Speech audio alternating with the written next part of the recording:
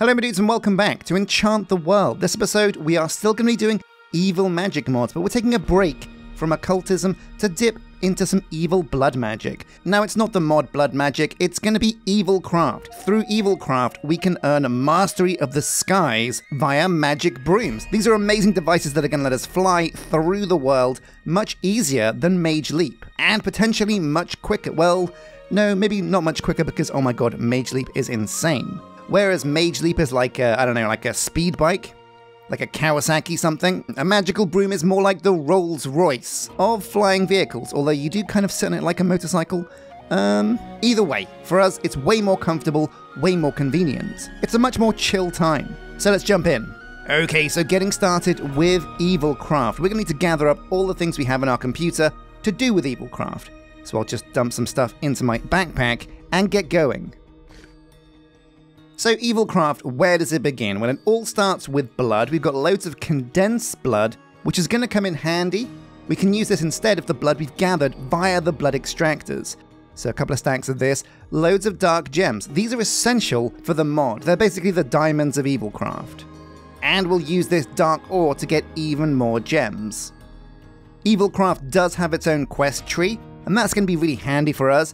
It's a great place to get started and to move on from, but where is the start of this entire chain? Well, I guess it starts up here, with being thunderstruck, let it rain, dark temples, and of course, the dark gems. These are found all over underground, and by now you've no doubt found a load of these. And then of course there's collecting blood, using these blood extractors. Basically you craft these, you put them in your hotbar down the bottom, and then while they're there, anytime you kill a monster, the blood from that monster will go into your hotbar. Pretty cool. Alright, so we're going to turn some of these dark gems into bloody dark gems. Yeah, here we go. In a blood infuser, we infuse a dark gem with blood, and it becomes a dark power gem. These are essential for the mod. They're also actually required to make the blood infuser.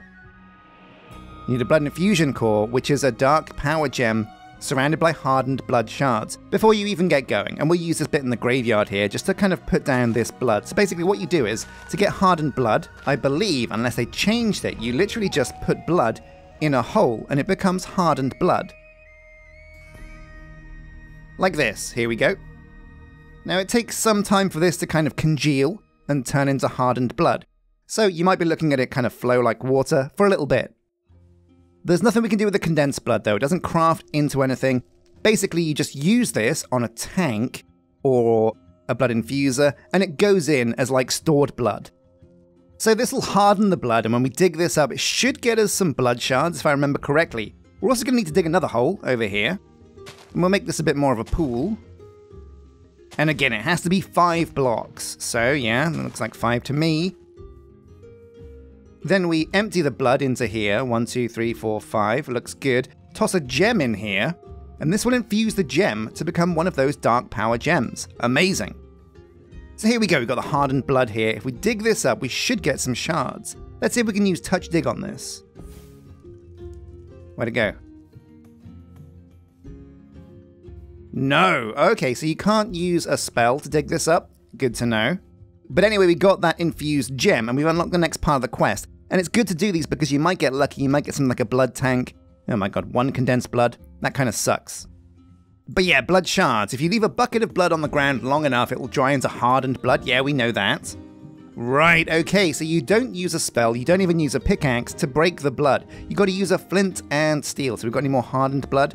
No, not yet. Now this better work, because we've used all of the blood we've collected in our blood extractor. It's a slow process gathering all this blood. I mean, we've got some guys around here. Maybe we could kill McGinger the Baron. Maybe she'd get us some blood. I don't think she'd be too happy with that, though. Man, do you know what? This takes forever. I think maybe it might go quicker if we get up all this blood that we've got down here. There we go. And if we put it into separate individual holes, that might work better.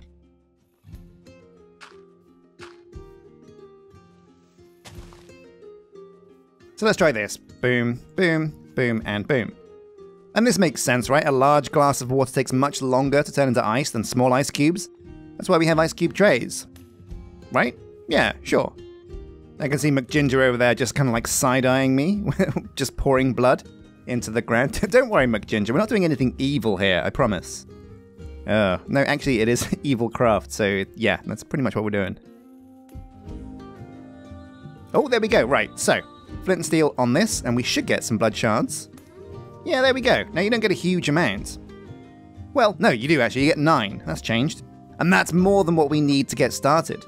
So we've got the dried blood now, and what are we going to get for this? Oh, a dark gem. Okay, it's not too bad. Next up, of course, is the infusion core. You get this by mixing a dark power gem that we've got mixed with the blood shard. Open up my crafting table on a stick, surround a power gem with shards, and we've got the core. And of course, this is used to make the blood infusion McJiggy Jog. There we go, the infuser. Any old rock around a core. Boom. And where are we going to do all of our blood magic? Well, I reckon, yeah, we're going to pick one of these small little holes, because these are actually pretty easy. Because there's not a huge amount of machinery required for Evilcraft. If you want to set up a mob farm, you might need some room for that. But otherwise, this small room here is going to fit our needs pretty well. And you can put the blood here, and it will go into the tank. Oh, nice. This only has the capacity for 10,000 blood, but you can improve that later on. In fact, you kind of have to. But now we have the infuser, you can skip all that nonsense and put dark gems directly in here, and they will slowly become dark power gems. Amazing, we might need a few of these, so we'll only make 10 for now. But boom, there we go, and crushed dark gem, that'll come in handy. And this is one of the very useful things you can get with Evilcraft. So if you don't want to have to spend valuable materials to repair your gear, you can use instead blood. Making a blood repair chest is pretty high up on that list. Here it is, the blood chest. So another blood infusion core, which again, we're going to need these hardened blood shards. So is there a way to get hardened blood shards without actually digging them up off the ground? I don't actually think there is. I thought there was. There should be. We can smelt hardened blood, and we can get hardened blood, aha, in a drying basin. And again, this is a pretty essential craft for this mod. Just some logs, some black dye, and some iron ingots. Man, it's a good thing I got that squid farm up and running. Here we go, the drying basin. There's a mechanical drying basin as well. Okay, but we just want the regular one. Oh yeah, there we go, a drying basin. So if we put this down next to... Oh, quickly, let's grab up that blood on the ground before it hardens. Goink. We'll dig up these with some flint and steel, because hey, it's the same amount of shards. It's just the drying basin is a bit more of a neater way to do it. Also, if you want to automate, it's the only way to do it. Well, no, I mean, you could automate with like some placers and some droppers. It all sounds very convoluted, though. So we'll chuck some blood into the drying basin, and this should be much quicker. Because I guess this basin is kind of designed to dry stuff, so if it's not quicker, then that kind of sucks. It's not the quickest though, is it? Oh no, there we go. Right, and this gives you actually a block of hardened blood. We could have got that by, I think, silk touching the blood over there, but you know what, whatever. And yeah, this is used in a smelter to get hardened blood shards. So actually, I mean, we could just put this down and then use the flint and steel to dig it up and get the same amount of shards. So maybe using a smelter isn't really required, but if you want to be neat and tidy, you could put a smelter down here and do that. It's just smelting takes fuel and time, and we have none of that, guys. We have none of that. We're on a mission to get a broom. So we have the blood infuser now. We're going to get... Oh my god, a blood extractor. That looks like a big one as well. Is it a big one? Let's find out. Oh yeah, this one's got... No, wait, it's just got 5,000. But again, every blood extractor that you get as a reward, you can combine into your big boy and add another 5,000 capacity to it. That's pretty cool. So what are the next steps? We've got ourselves a blood infuser. We've got ourselves a drying basin. We're well on the way. We've got some dark gems, some dark power gems, hardened blood shards. Well, we want that blood chest for one. There we go, the blood chest. Now we're going to put this down, I reckon, well, next to the infuser. Why not? And again, you put blood in here. We'll put some of this condensed blood on the left. And this really goes very far. Each one of these translates to half a bucket. So if you're going to go into Evilcraft at any point and you see condensed blood in a loot chest, grab it up. This stuff is gold dust. So yeah, we can repair our gear in here. It's not really a massive problem for us because all of our gear is auto-repairing. But if we go into our backpack, maybe there's like a tool that we want to repair. Yeah, here we go, an unbreaking iron sword. Let's plonk that in here and see what that does. Oh yeah, look at that, look at the speed as well. This repairs stuff really impressively quickly. It costs blood, but again, condensed blood goes really far. That's amazing. So yeah, the blood chest, a great place for repairing gear. Alright, so what's this at the end of the chain? Colossal repairs. A Papa blood chest. Oh my god, whoa! Look at this bad boy. A big, big, big blood chest. Is the blood chest not working fast enough? Do you have too many items that need to be repaired? Make a colossal blood chest. I kind of want to do that. This thing looks amazing. Oh my god, no, wait, hang on a sec. 25 reinforced undead planks? What's an undead plank? So we need the reinforced undead plank, which means we need undead planks and promises of tenacity. Okay, so that's getting a bit late game. Evilcraft. We can come back to that and make ourselves a massive blood chest at some point, but that's pretty cool. Nice bit of hardened blood there, thank you very much. But we are going to need some undead trees. So to get an undead tree, this is where things get a little bit tricky, and this is where your world gen is super important. So in the blood infuser, you're going to need a dead bush. You can also grow these in a Botania hopper pot, which is useful. With a market, you can trade an emerald for them, so you don't have to be nearby to a desert biome. So what the dickens? We're going to need to go and find an undead bush, or rather like a dry bush. Have I got any in my computer? We're looking for a dead bush. Oh my god, yeah, look at this. No, that's a dead sapling. Not the same. So we could plonk down a market, but you know what? We've got loads of desert around. I'm sure if we go to one of these sandy biomes, we can find ourselves, or if I can find a sandy biome, we can find ourselves a dead tree. Now, they won't spawn on beaches, because that's not really desert. Where do we reckon's going to have some dead bush? I feel pretty confident about tundra having dead bush, so let's head on over there. Here we go. Right, so it looks like it should have dead bush, because, yeah, look at all these brown shrubberies. But these are tundra shrubs. These aren't dead bushes, and I don't think I see any dead bushes lying around. Oh man, what a pain. Here we go, look at this, an old growth dead forest. A dead forest? That's got to have some dead bushes. Let's go and check it out. So we are here in the dead forest, and it turns out, actually, this forest isn't as dead as was advertised. Let's go over here and see if we can find some dead bushes. But yeah, no, it's pretty tricky to find this stuff. It looks like maybe a market is honestly the best way. It's a much quicker way, that's for sure.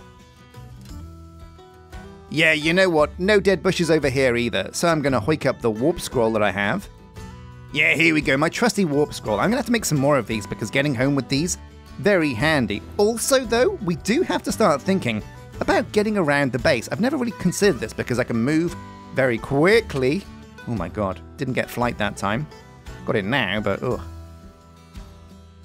Yeah, because I can fly around, I never really considered it, but having some platforms that go specifically from areas I need to get to and zip around would be really helpful, like a portal room.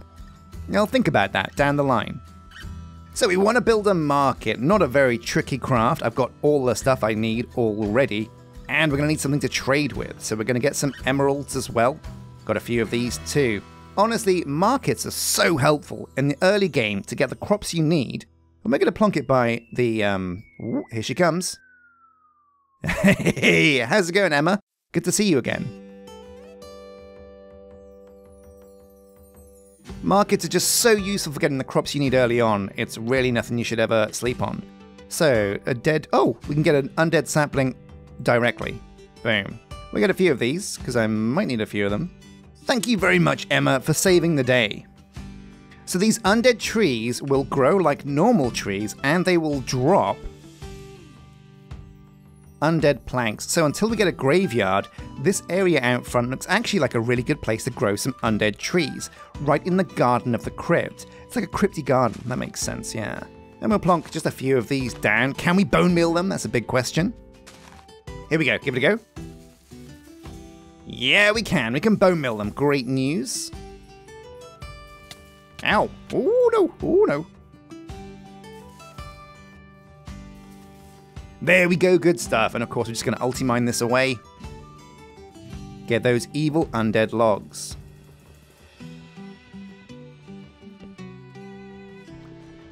Oh, now what's very cool is these undead trees drop blood splats. This could actually be a way of farming blood. And it would also be like a no-kill vegan way of doing it as well. Well, I don't know, I think like killing monsters isn't really, you know, like anti-vegan, because they're pretty evil, you know?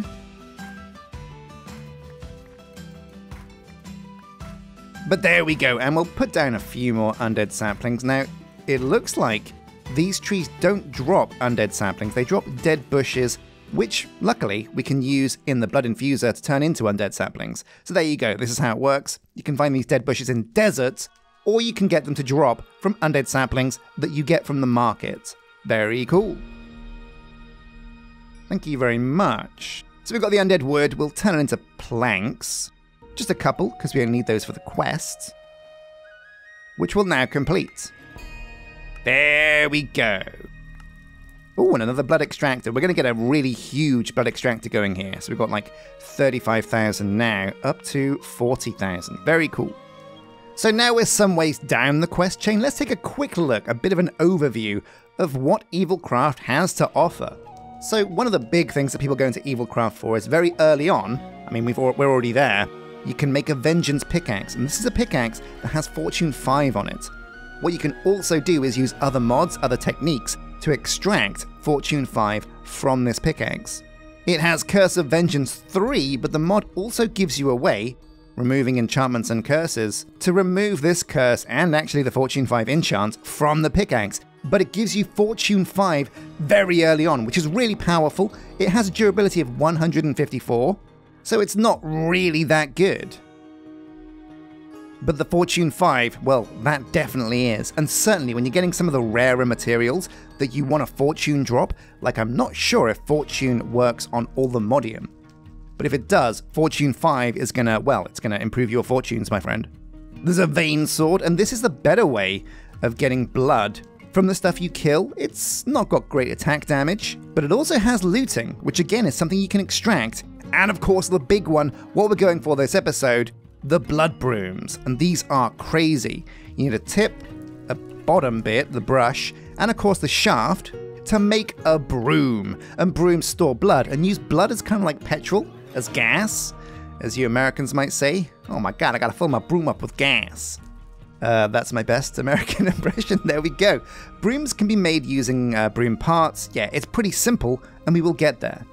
But first up, let's try and make this vengeance pickaxe. Now, it's not cheap, it does cost diamonds. It also digs at a diamond level. We've got the blood shards as well. What we're missing though is dark sticks, but again, no. Now that we've got the undead planks and those dark gems, this is something we can do too. So the dark gem goes at the top, undead planks go underneath. We'll need a few of these sticks because they're pretty important for brooms as well. 16 should be fine for now. So there we go, the 3 diamonds, the dark sticks, and the hardened blood shards make us the vengeance pickaxe. Whoo!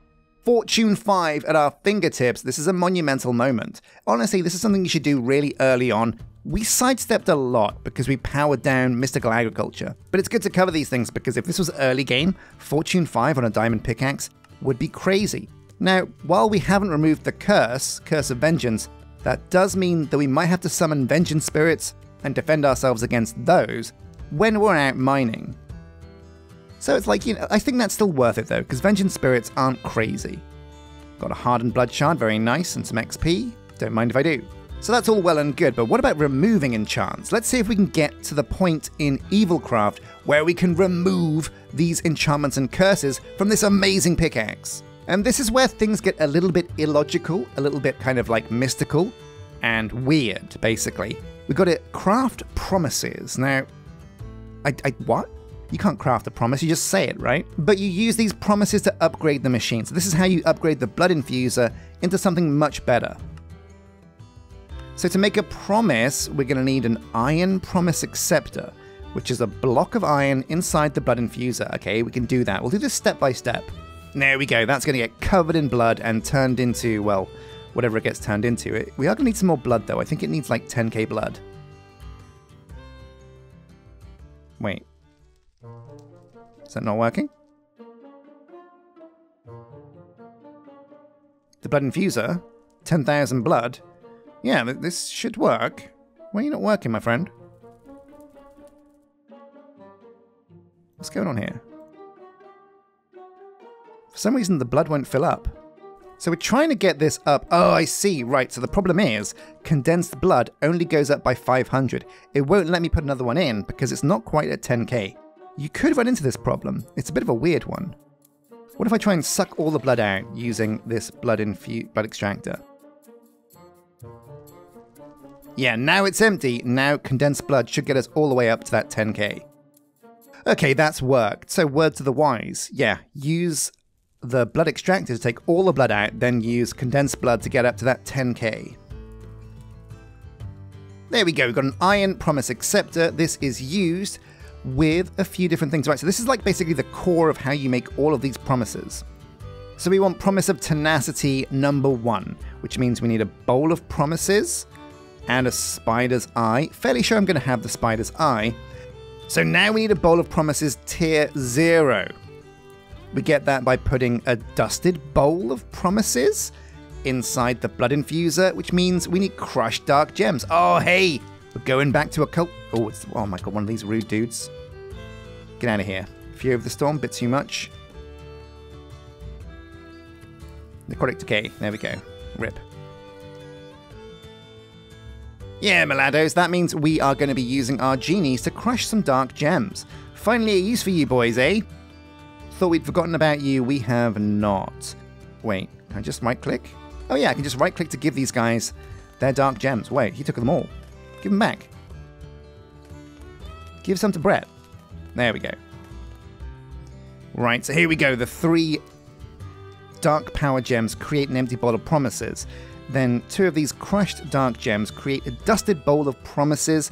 Now we have to make the dusted bowl of promises into like an infused one. So some more blood in here if you don't mind.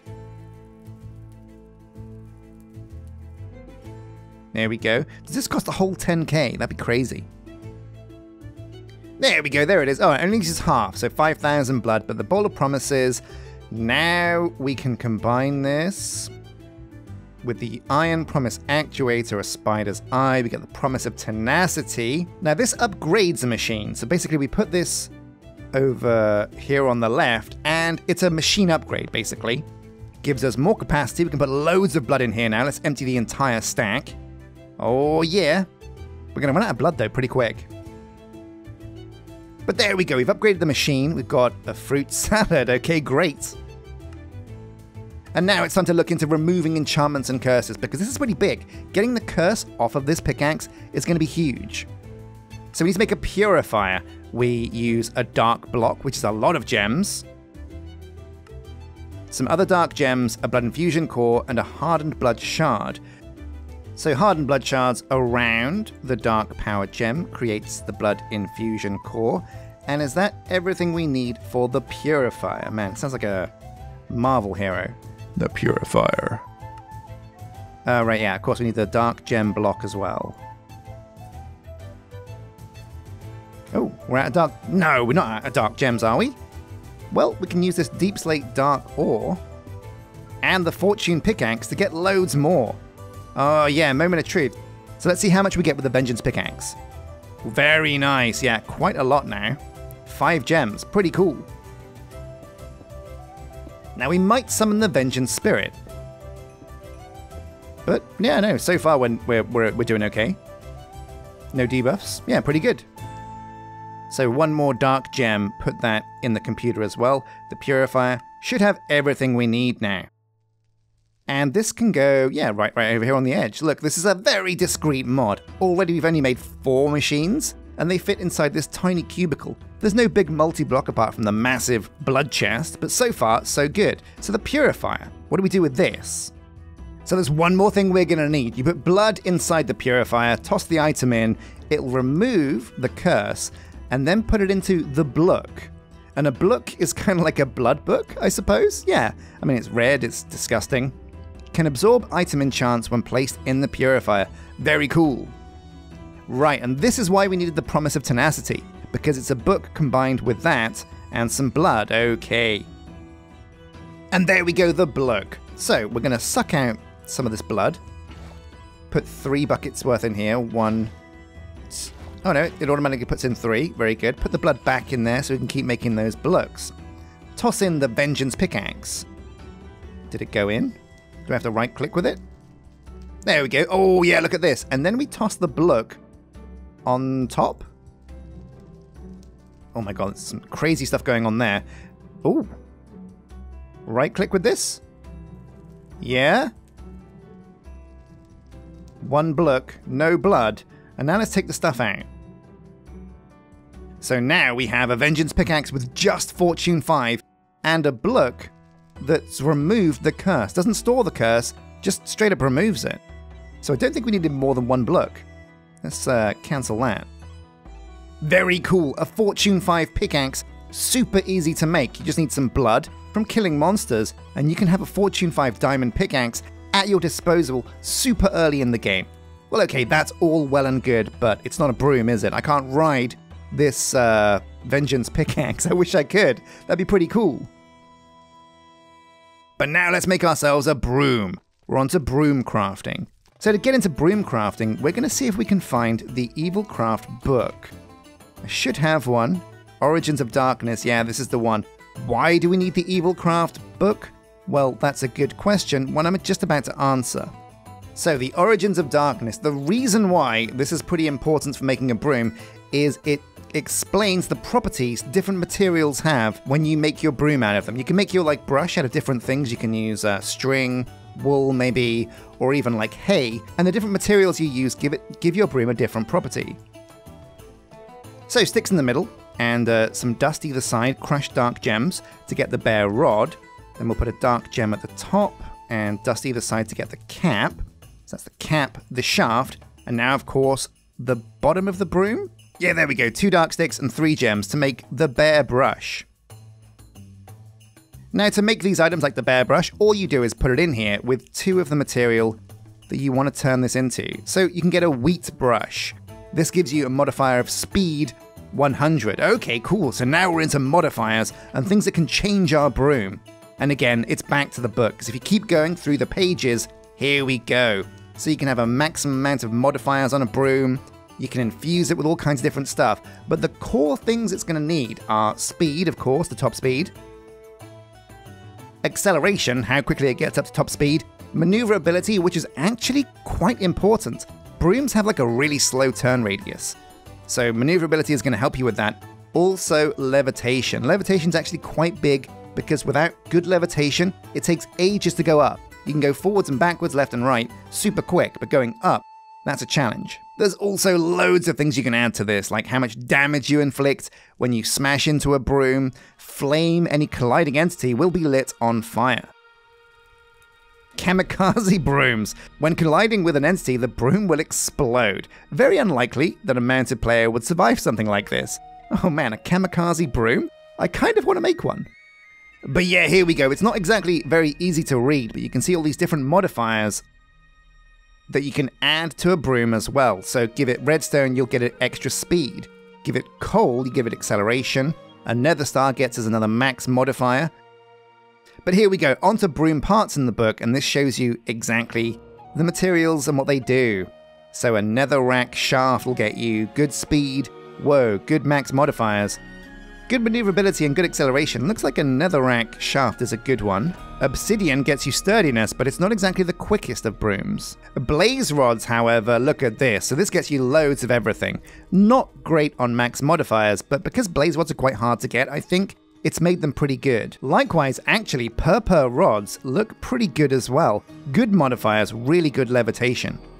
But anyway, that's rods. You can look through these modifiers and stuff for days, find out what the best thing is that you're going to want to make it with. Likewise, you've got the same thing with the brush end of things. And now onto the caps. So, yes, the creeper cap gives you kamikaze. We're going to have to try this. So for the bare brush, we're going to be using wool. Now for the bare rod, we're going to see if we've got any of that sweet, sweet purple. I'm fairly sure, yeah, look at this, purple block. Either side gets us the purple rod.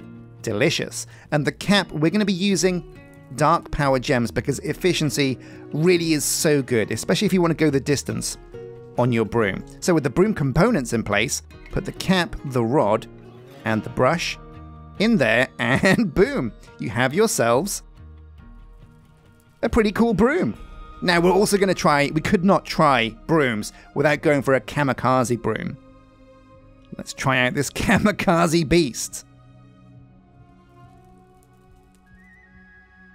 Okay, there we go. We've got 2 brooms. Now we're going to need to fill these brooms up.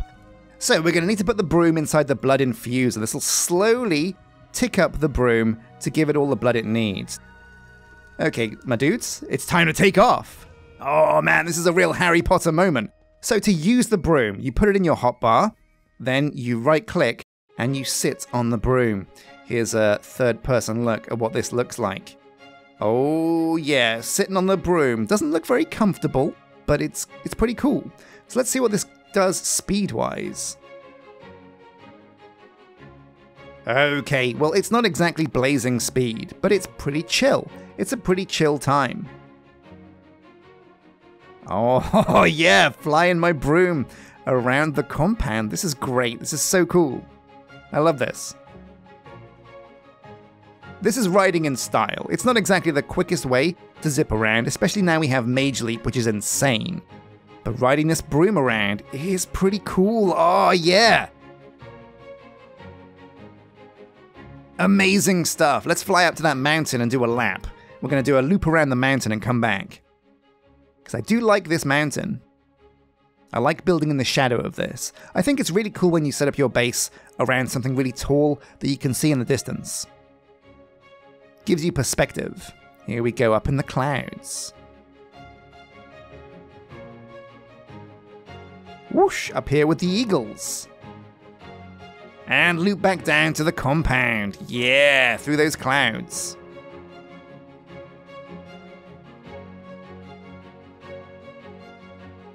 Oh, this is really cool.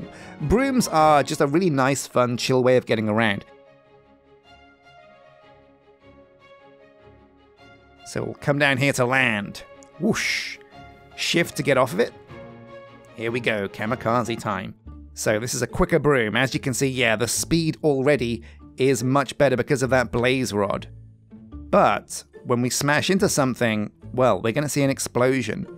Who are we going to smash into, my friends? Who's lying around?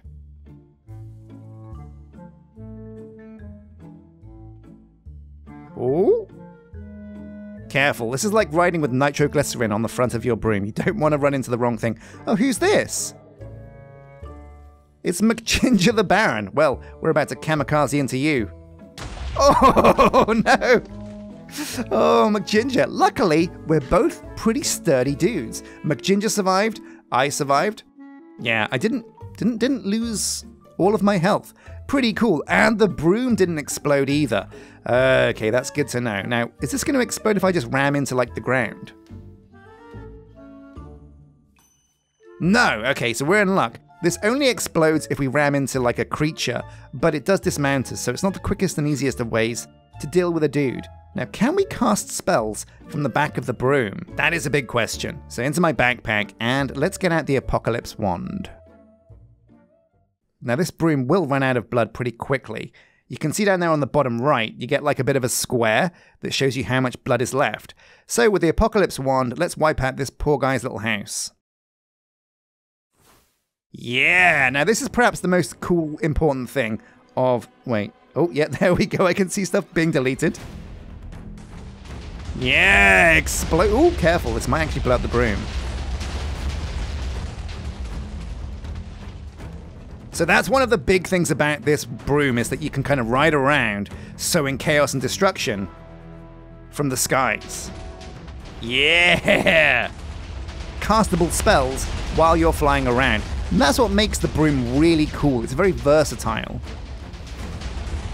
You can dig, you can chop, you can do all kinds of things. Using Mage Leap is cool and stuff. But we can't shift away from our spellbook or we'll fall from the sky. But with a broom, we can just ride, chill, shoot some apocalypse, explode the world as we're flying through it. Forget enchant the world, we're going to explode this mother trucker.